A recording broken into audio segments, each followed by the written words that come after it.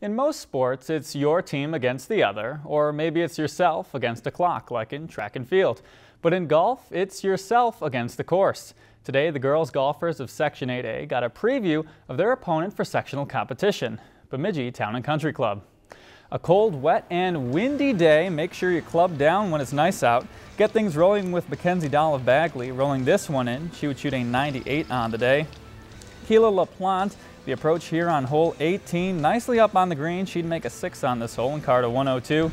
Isabel Grabrock for Bradley, just short of the green, a little bump and run. That's how you keep it simple, folks. This one positioned nicely near the cup, 117 on the day for her.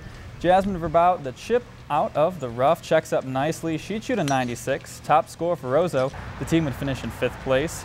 Karen Guys of Red Lake playing the pink ball, and this one nicely, good touch there, all about the short game. She led the way for her team. Abby Lendy of Winnimac, the tee shot on the par 3 second, lands short but rolls onto the dance floor. 49-49 for Lendy, consistent for the 98s. Her teammate Katrina Jackson, a nice punt, falls here. However, she would shoot a 112. And Sydney Heffengale of Lake of the Woods with a shot with an iron, nicely on the green. She would make a par and shoot 81, good for 3rd place overall. But your medalist on today, Allie Tiedemann of Crookston, she shot a 75, but her 75 not good enough to give her team the title. That goes to Park Christian. They would shoot a 360, just 2 ahead of Crookston. If you enjoyed this segment of Lakeland News, please consider making a tax-deductible contribution to Lakeland PBS.